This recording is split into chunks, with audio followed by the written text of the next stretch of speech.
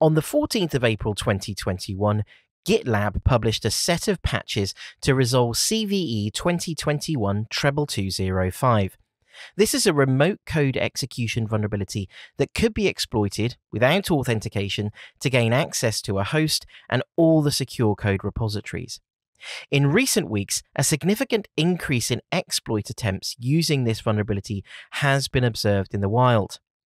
Using our newly created labs, you can act as a member of the blue team or red team in your organization. In the red team, you can put your skills to the test in order to gain access to the vulnerable service.